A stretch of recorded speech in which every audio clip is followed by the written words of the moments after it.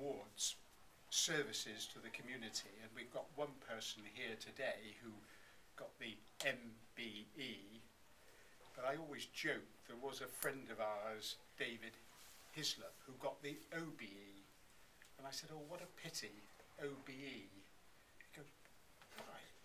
I said, do you know what hearing people, how they describe it? I said, well, it means that you don't know the sign for this, I'm sure. Other efforts. But I can remember when Alan, who's going to come up and just say a few things, even though he said to me just now, I haven't prepared anything. You don't have to prepare anything. You're like Vint, you're a legend. He used to be at the City Lit, where I used to work, and he's always been very well organised. Worked in the City of London, didn't you? Did you work in the city? Yeah. Yep. But he got the MBE, in fact, for services to, you know, the community, and I'm very pleased because we've set up, and I don't know the sign for this, Deaf Aspirations?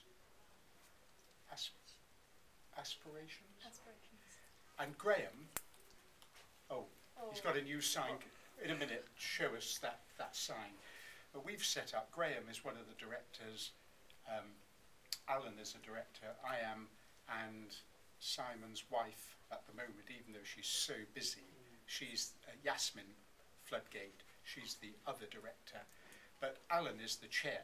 But I'd like him just to say a few words, because I think this is a very important charitable company, because it's looking like last night we were in the Henley Business School, and they're going to offer an entrepreneurial, I don't know the sign for entrepreneurial, entrepreneurial course for young deaf people to encourage them to set up businesses themselves. But you've got to have, you know, that confidence, you've got to have the skills, you've got to have obviously some money and so on. But Alan is, as I say, the chair of this, but perhaps you might just say a few words.